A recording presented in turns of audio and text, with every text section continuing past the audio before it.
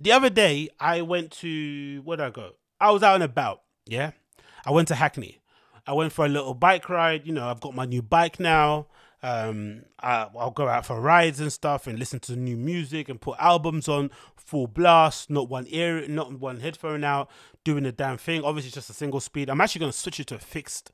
The other next, well, yeah, soon actually, when I go and get it repaired, I'm going to switch it to a fixed and then have it that way. But I'm riding, I'm riding dirty. I'm doing the damn thing. I was having a good time enjoying myself out there. And I happened to be near Hackney Central, about to go cross the road in order to go to the train station, right? Because at that time, unfortunately, I had a puncture, so I couldn't ride my bike home.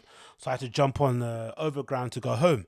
And as I was waiting at the traffic lights to cross over to go to Hackney Central Station, I saw a really amazing, cool looking dude jump up or pull up to the traffic lights in something that you don't see too often in London, right?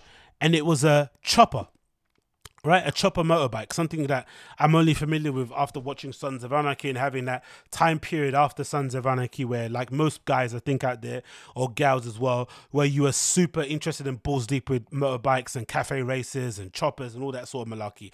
I was looking at so many, I remember there was actually a blog spot, I forgot the name of it, that had these amazing, really cool black and white pictures. If anyone knows the name of it, please put a link down below.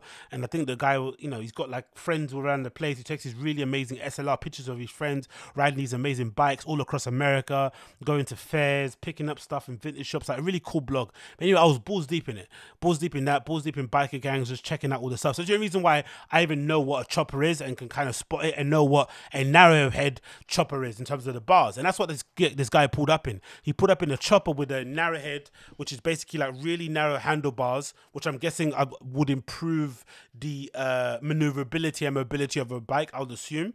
But it looks amazing, right? Pulls up this amazing long chopper, massive bars, the super narrow handlebars. And then guess what he was wearing?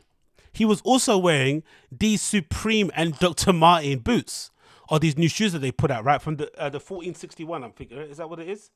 I'm pretty sure I worked at Dr. Martens. I should know this before. Is it 1461? It's free. Is it? Does it say the model? No, it doesn't say the model.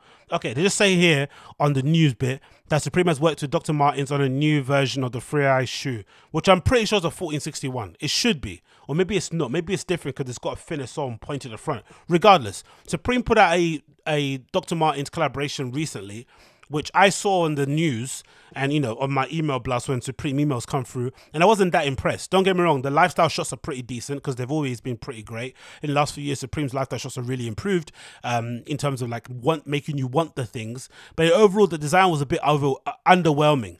Essentially, it's a free-lace kind of derby boot with a spider kind of eyelet motif. Oh, it's not eyelet, actually, it's stitched. Okay, my bad. I thought it was the dots that you get, the perforations from like an Air Force One done in the spider. But actually, when you zoom in, it's actually a stitch done of a spider web on the toe box. And then they've got an all black midsole and outsole. There's no white foxing strip around it, all black laces with some nice premium sort of leather on the upper, but just classic smooth leather, nothing too crazy, right?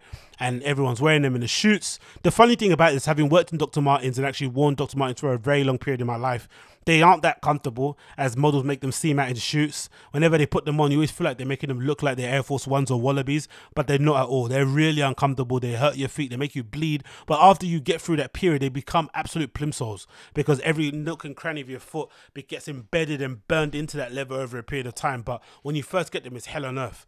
And then, of course, the black ones with the stitch as well, which I think is what the guy was wearing, black with the white stitching. And also, what's the other colorway here? So it's black and red only, okay.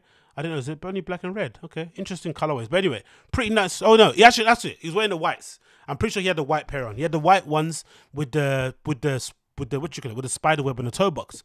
So initially I saw these on my email blast and I thought, this is a bit crap. They're a bit underwhelming. Didn't really make too much off of it.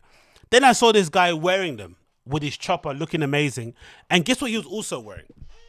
He was also wearing this Supreme Thrasher bomber jacket, right? I think it's like, is it bomber?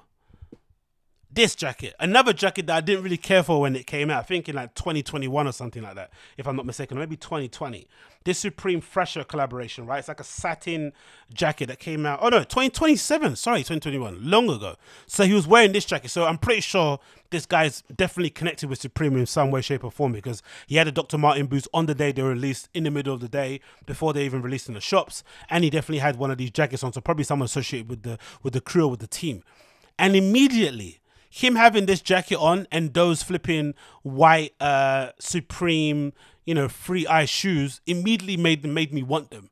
And it kind of goes back to what I've said plenty of times here on this podcast, that I don't know why most brands or more brands don't do more lifestyle-y type things in terms of shoots and stuff that aren't just the typical thing of like some model jumping in the air, doing the whole toe thing, wearing pin rolls, the foot in the water, and all this sort of nonsense, or just really poorly laced shoes, taken on a white backdrop. No, actually give it to people and actually let them use it in situ. And I think that's one of the things that you have to give Supreme credit for. I think even their Vans, I forgot what collection it was, maybe a few ones before, they had a couple of models wearing the Vans that they had collaborations with, and they were clearly worn. Clearly these skaters or people that skate for the Supreme team had clearly worn these for a period of time before they did the shoot, and they were still doing the shoot with the shoes on, so it gave you an idea of what the shoe looks like once it gets to wearing them. But it actually made you want them, because you immediately like, oh, that kid's cool, I want to be cool too, so I'm going to buy those shoes, which is essentially what I saw when that guy pulled up to traffic lights on his chopper wearing a satin jacket that I didn't care for, right?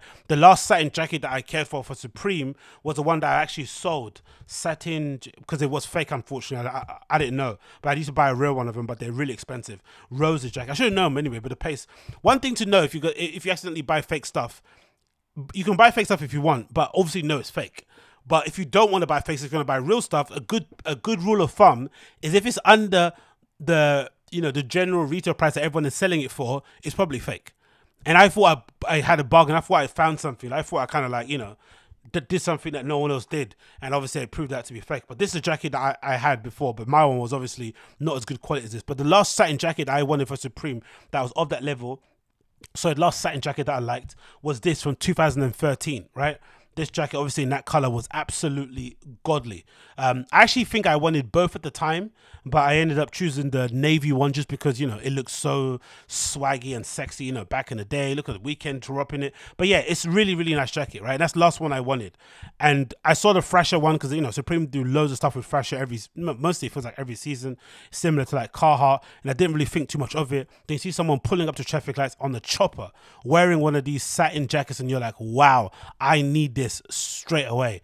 And I wish more brands would take that and use kind of friends in their little, usually if you're a brand, usually you got cool friends, you're trying to create a world anyway, that you might even have an avatar of the customer that you want to attract. Why not go out there and actually commission some pictures from people who are actually living a life and doing cool things, and get them to take the pictures, because they actually make stuff look cooler. Because for whatever reason, I didn't actually like these when they were taken, even though the picture's quite good and everyone's wearing them, is obviously quite cool looking, but you see it in real life and you're like, whoa, this kid's on a chopper wearing those flipping white Dr. Martens, looking absolutely amazing, and then instantly I want them. So that's just what I wanted to point out. More brands need to start doing more lifestyle shots with people who actually are cool in real life, as opposed to people on the internet, and as opposed to doing those tippy toe nonsense sneaker and footwear shots that I absolutely hate.